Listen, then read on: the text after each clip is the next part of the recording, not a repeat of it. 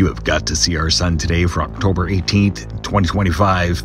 Pretty active, still very frequent M-class solar flare event yesterday.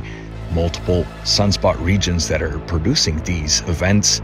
Notable, this one here that is turning away produced about 3 M-class solar flares yesterday. And this morning we saw yet another one, another minor M-class solar flare from the same region. Stay tuned as there are some dynamic events happening on our sun with the coronal hole Earth facing, and as well multiple plasma filaments attached all around the surface of the sun. During this solar cycle 25, there's a look at the coronal hole set to impact Earth October 19th. Stay tuned for the space weather spiral. We'll show you exactly how this solar storm will be affecting us. Current space weather conditions are solar winds coming in at 450 kilometers per second. You can see the heightened activity going up to a KP5 overnight.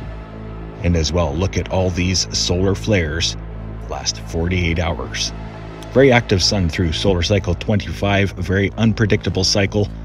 Here are all of the coronal mass ejections that impacted our planet yesterday and today. And then we're expecting the coronal hole wind stream, which will be intense, most likely reaching speeds of 700 to possibly 900 kilometers per second.